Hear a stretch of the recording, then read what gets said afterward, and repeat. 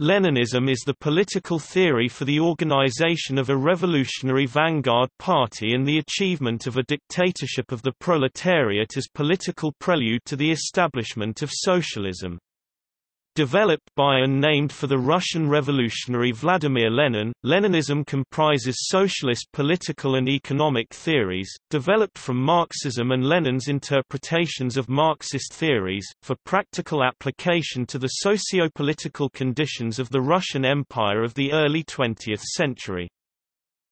Functionally, the Leninist vanguard party was to provide the working class with the political consciousness, education and organization, and revolutionary leadership necessary to depose capitalism in Imperial Russia. After the October Revolution of 1917, Leninism became the dominant hegemonic force within the Russian revolutionary current, and in establishing further Bolshevik supremacy, the Bolsheviks had defeated the socialist opposition such as the Mensheviks and factions of the Socialist Revolutionary Party and also suppressed Soviet democracy. The Russian Civil War 1917–1922 thus included left-wing uprisings against the Bolsheviks 1918–1924 that were suppressed in the Russian Socialist Federative Soviet Republic (RSFSR) before incorporation to the Union of Soviet Socialist Republics (USSR) in 1922.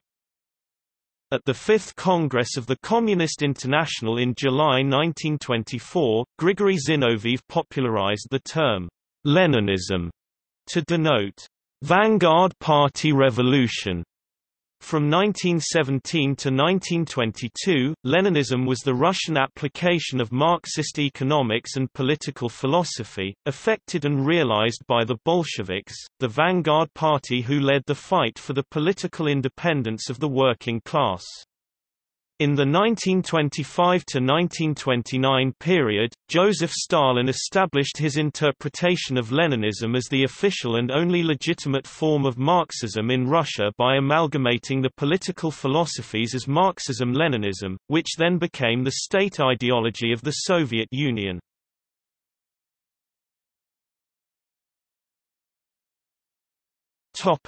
Historical background. In the 19th century, the Communist Manifesto 1848, by Karl Marx and Friedrich Engels, called for the international political unification of the European working classes in order to achieve a communist revolution and proposed that because the socio-economic organization of communism was of a higher form than that of capitalism, a workers' revolution would first occur in the economically advanced, industrialized countries. Marxist social democracy was strongest in Germany throughout the 19th century, and the Social Democratic Party of Germany inspired Lenin and other Russian Marxists. In the early 20th century, the socio-economic backwardness of Imperial Russia (1721 to 1917), uneven and combined economic development, facilitated rapid and intensive industrialization, which produced a united, working-class proletariat in a predominantly rural, agrarian, peasant society. Moreover, because the industrialization was financed mostly with foreign capital, Imperial Russia did not possess a revolutionary bourgeoisie with political and economic influence upon the workers and the peasants, as occurred in the French Revolution, 1789. Although Russia's political economy principally was agrarian and semi-feudal, the task of democratic revolution therefore fell to the urban, industrial working class as the only social class capable of effecting land reform and democratization, in view that the Russian propertied classes would attempt to suppress any revolution, in town and country. In April 1917, Lenin published the April Theses, the political strategy of the October Revolution 7–8 November 1917, which proposed that the Russian Revolution was not an isolated national event, but a fundamentally international event—the First World Socialist Revolution. Thus Lenin's practical application of Marxism and working-class urban revolution to the social, political and economic conditions of the agrarian peasant society that was Tsarist Russia sparked the revolutionary nationalism of the poor, to depose the absolute monarchy of the 300-year Romanov dynasty 1613 to 1917.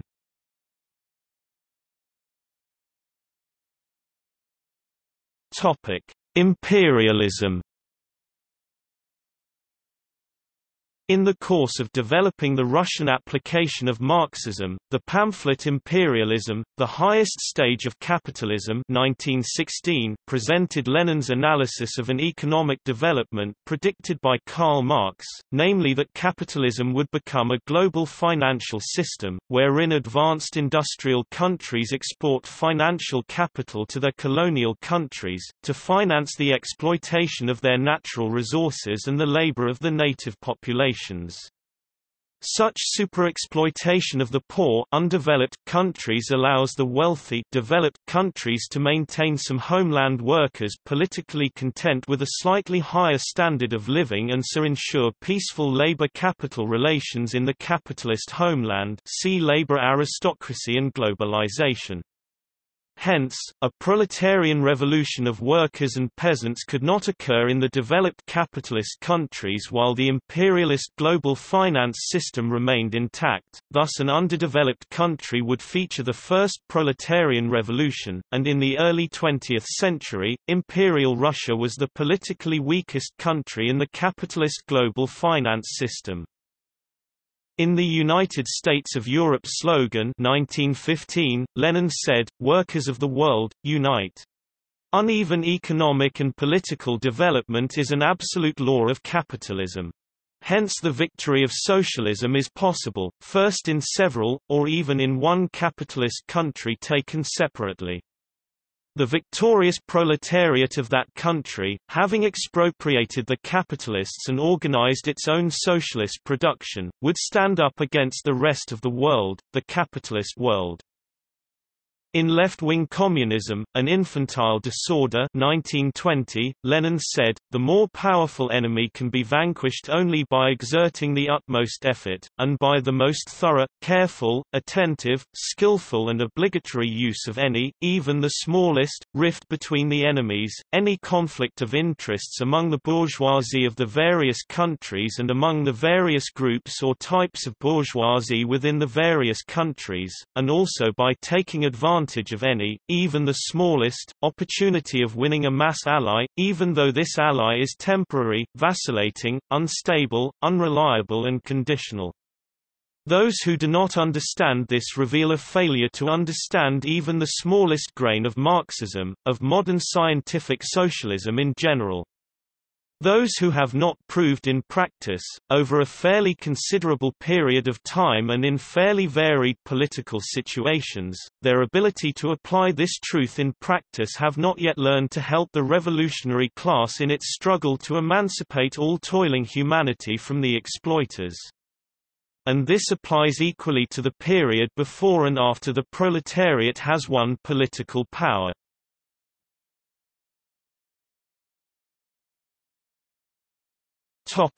Leninist praxis.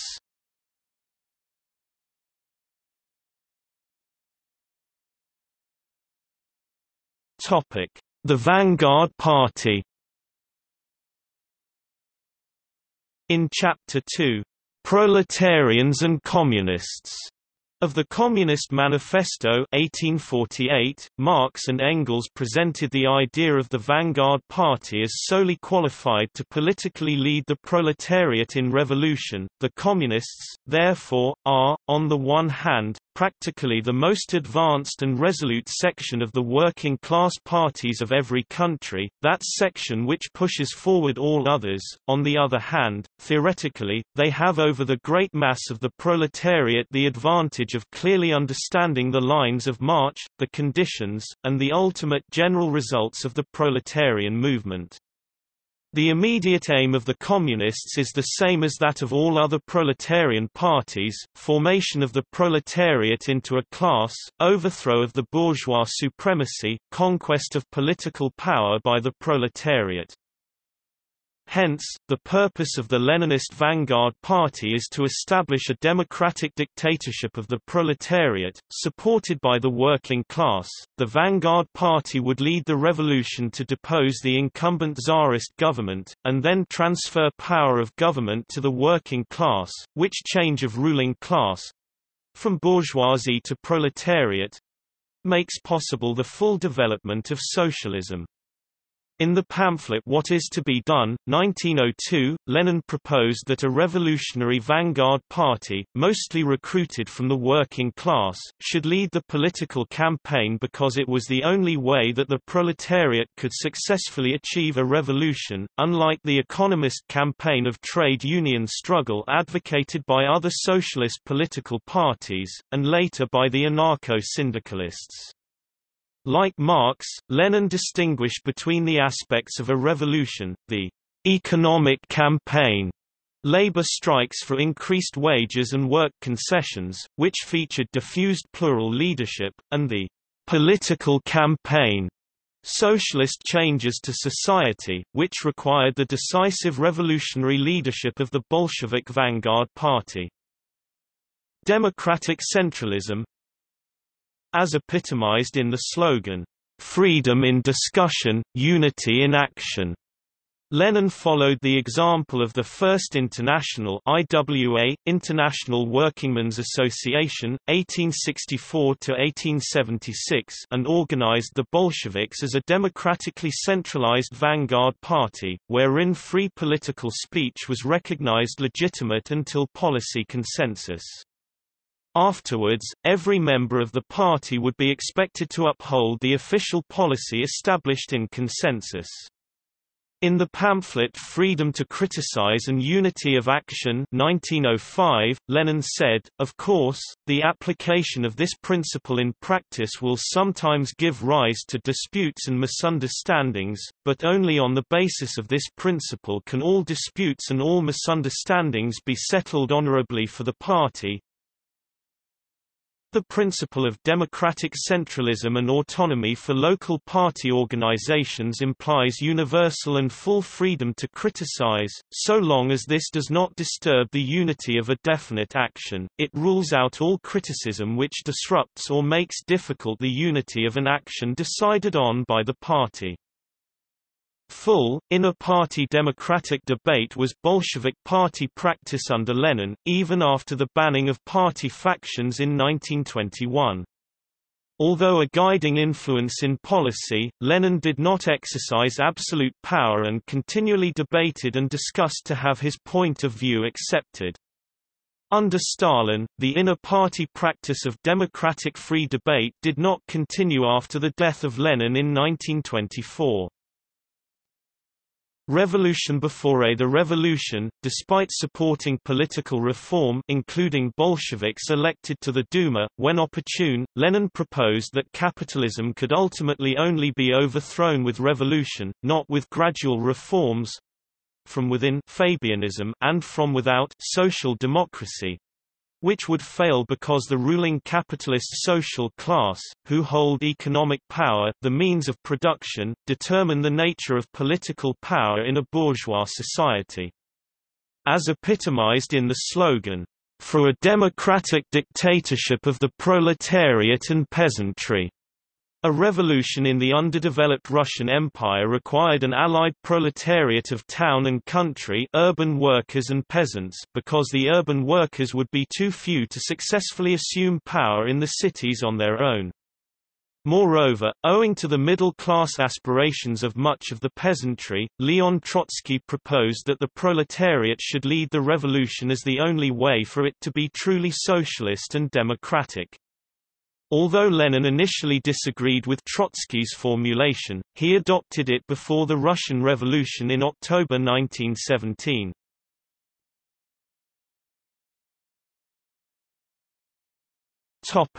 Dictatorship of the proletariat. In the Russian Socialist society, government by direct democracy was affected by elected Soviets, workers' councils, which Soviet government form Lenin described as the manifestation of the Marxist democratic dictatorship of the proletariat. As political organizations, the Soviets would comprise representatives of factory workers and trade union committees, but would exclude capitalists as a social class in order to ensure the establishment of a proletarian government, by and for the working class and the peasants.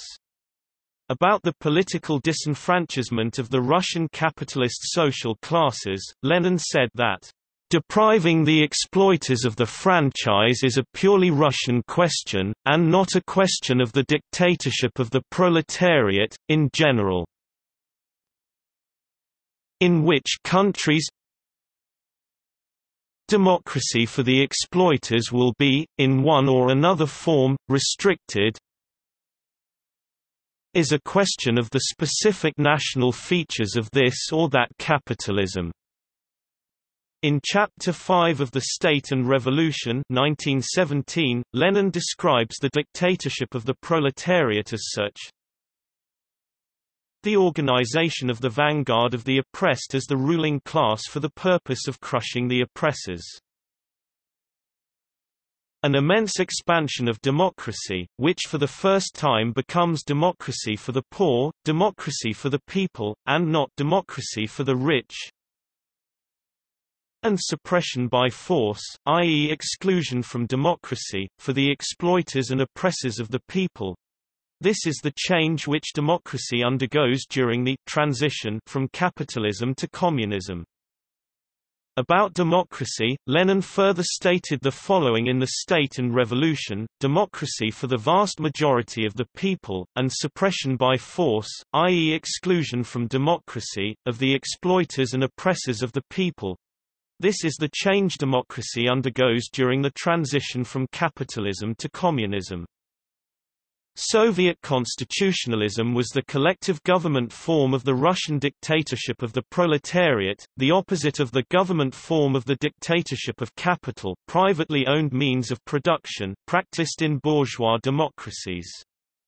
In the Soviet political system, the Leninist vanguard party would be one of many political parties competing for elected power. Nevertheless, the circumstances of the Red versus White Russian civil war and terrorism by the opposing political parties and in aid of the White Army's counter-revolution led to the Bolshevik government banning other parties, thus the vanguard party became the sole, legal political party in Russia. Lenin did not regard such political suppression as philosophically inherent to the dictatorship of the proletariat, yet the Stalinists retrospectively claimed that such factional suppression was original to Leninism.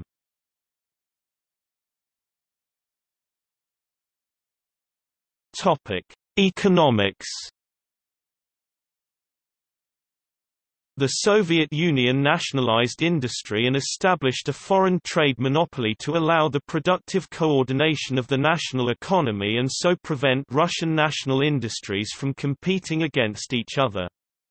To feed the populaces of town and country, Lenin instituted war communism 1918–1921 as a necessary condition, adequate supplies of food and weapons, for fighting the Russian Civil War 1917–1923. Later in March 1921, he established the new economic policy (NEP) 1921–1929, which allowed measures of private commerce, internal free trade and replaced grain requisitions with an agricultural tax under the management of state banks. The purpose of the NEP was to resolve food shortage riots among the peasantry and allowed measures of private enterprise, wherein the profit motive encouraged the peasants to harvest the crops required to feed the people of town and country, and to economically re-establish the urban working class, who had lost many men workers to the counter-revolutionary civil war. With the NEP, the socialist nationalization of the economy could then be developed to industrialize Russia, strengthen the working class and raise standards of living, thus the NEP would advance socialism against capitalism. Lenin regarded the appearance of new socialist states in the developed countries as necessary to the strengthening Russia's economy and the eventual development of socialism.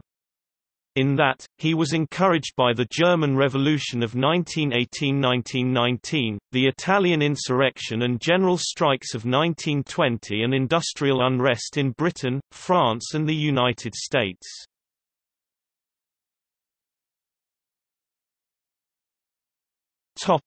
National self-determination. Lenin recognized and accepted the existence of nationalism among oppressed peoples, advocated their national rights to self-determination and opposed the ethnic chauvinism of Greater Russia, because such ethnocentrism was a cultural obstacle to establishing the proletarian dictatorship in the territories of the deposed Russian Empire 1721–1917. In The Right of Nations to Self-Determination 1914, Lenin said, "We fight against the privileges and violence of the oppressor nation, and do not in any way condone strivings for privileges on the part of the oppressed nation." The bourgeois nationalism of any oppressed nation has a general democratic content that is directed against oppression, and it is this content that we unconditionally support. At the same time, we strictly distinguish it from the tendency towards national exclusiveness. Can a nation be free if it oppresses other nations? It cannot. The internationalist philosophies of Bolshevism and of Marxism are based upon class struggle transcending nationalism, ethnocentrism and religion, which are intellectual obstacles to class consciousness because the bourgeois ruling classes manipulated said cultural status quo to politically divide the proletarian working classes. To overcome the political barrier of nationalism, Lenin said it was necessary to acknowledge the existence of nationalism among oppressed peoples and to guarantee their national independence as the right of secession, and that based upon national self-determination, it was natural for socialist states to transcend nationalism and form a federation. In The Question of Nationalities, or autonomization, 1923, Lenin said the following: "Nothing holds up the development and strengthening of proletarian class solidarity so much as national injustice. Offended nationals are not sensitive to anything, so much as to the feeling of equality, and the violation of this equality, if only through negligence or jest, to the violation of that equality by their proletarian comrades."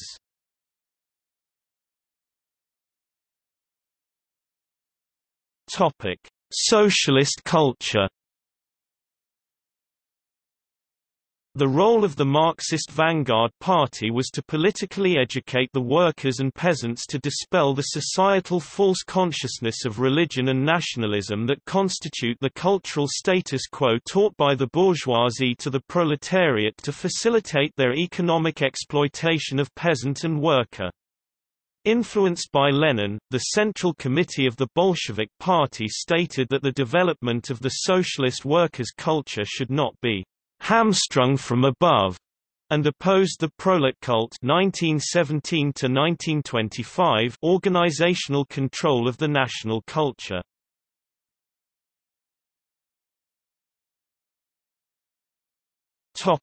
Leninism after 1924.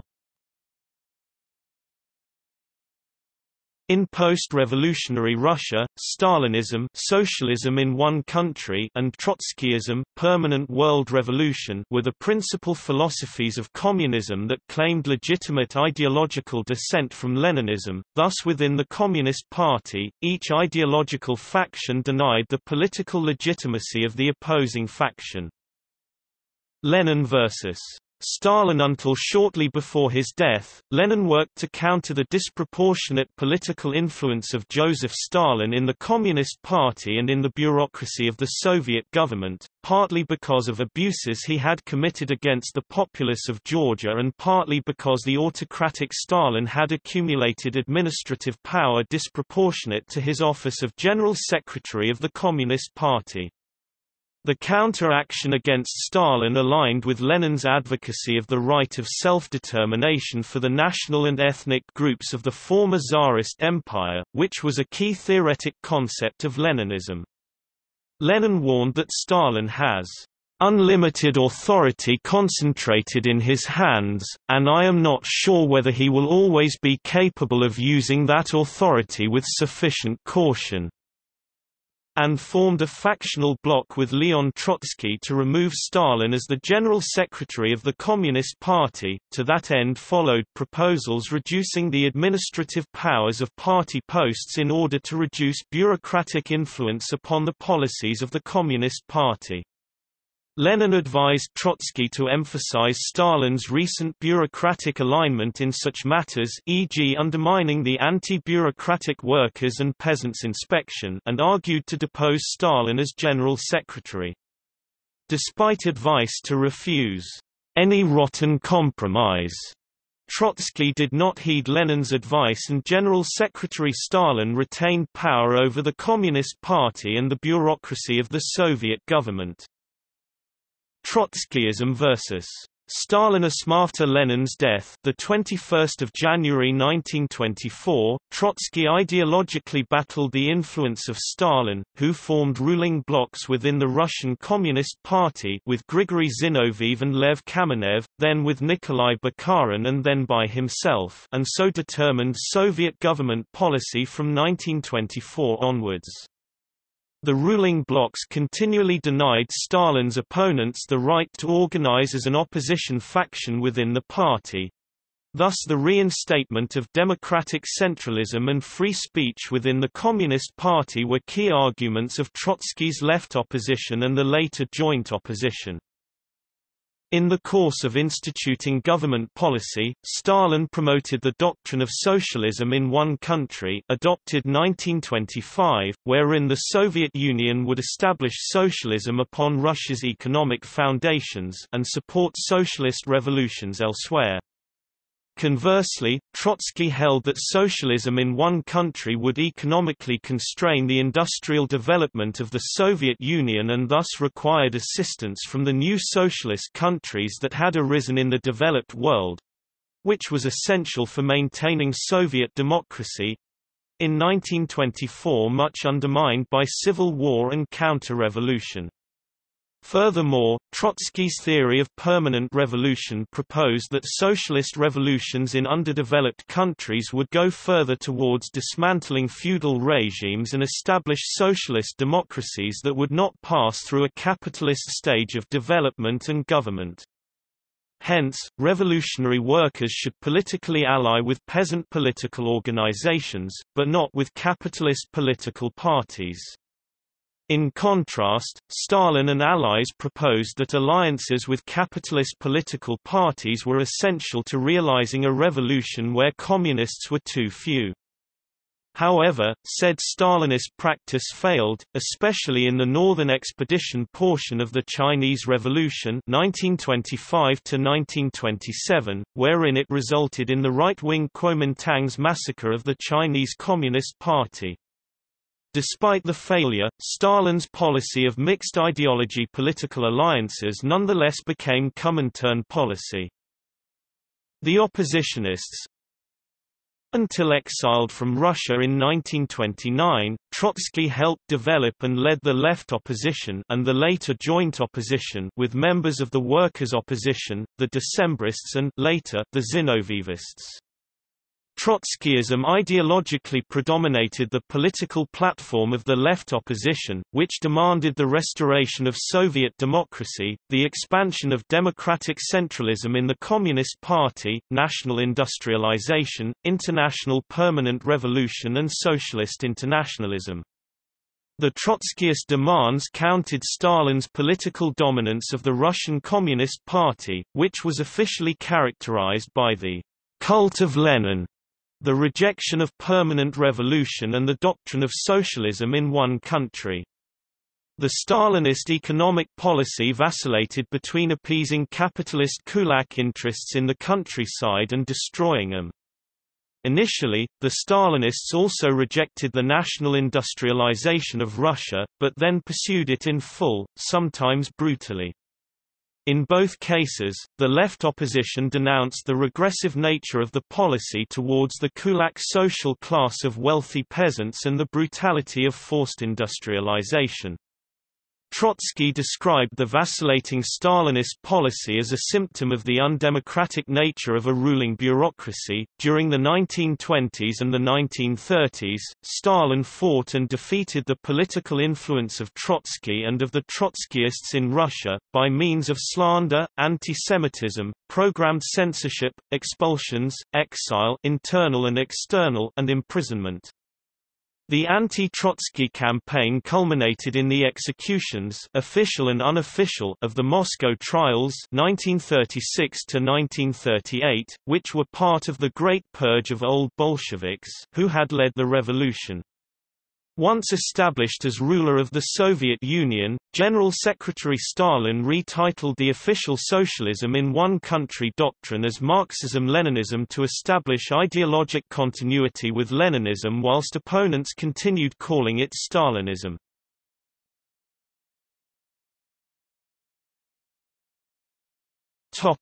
Philosophic successors.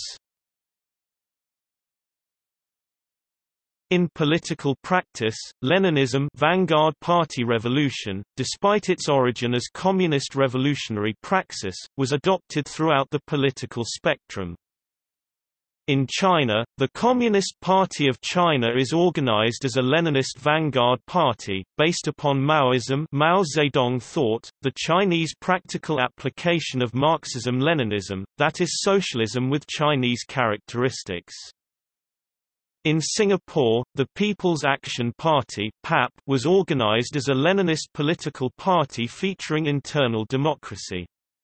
The PAP initiated single-party dominance in the government and popular politics of Singapore. In the event, the practical application of Maoism to the socio-economic conditions of Third World countries produced revolutionary vanguard parties, such as the Communist Party of Peru, Red Fatherland.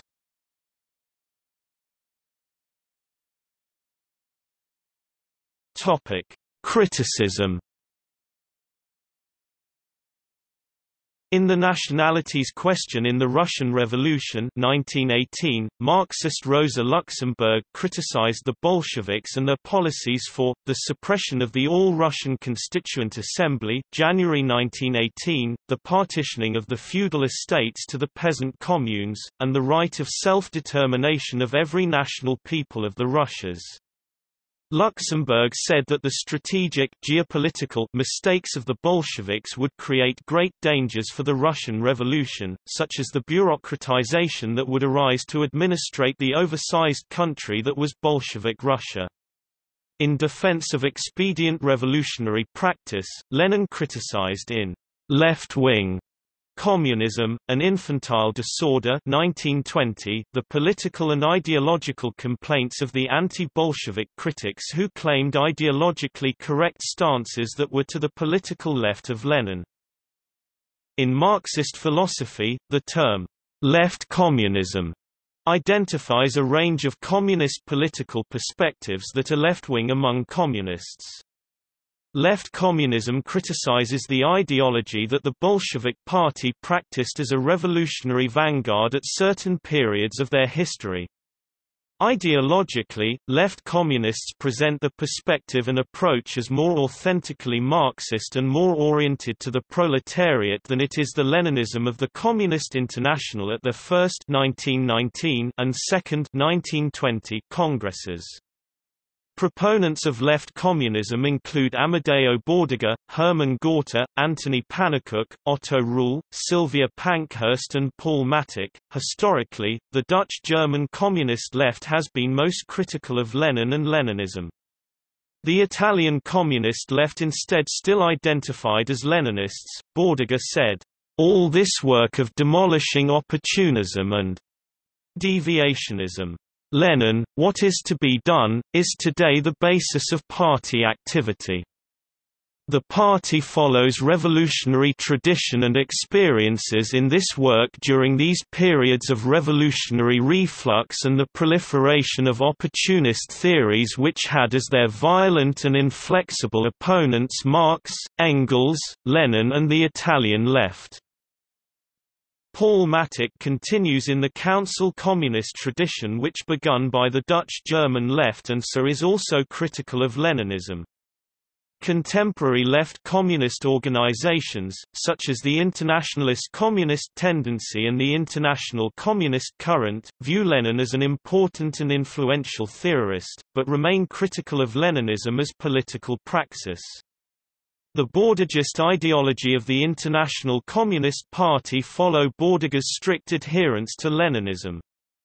The recent communization current has been influenced by left communism and is critical of Lenin and Leninism, being more ideologically aligned with the Dutch-German left than the Italian left, wherein the theorist of communization Gilles Dauvé criticized Leninism as a byproduct of Kautskyism.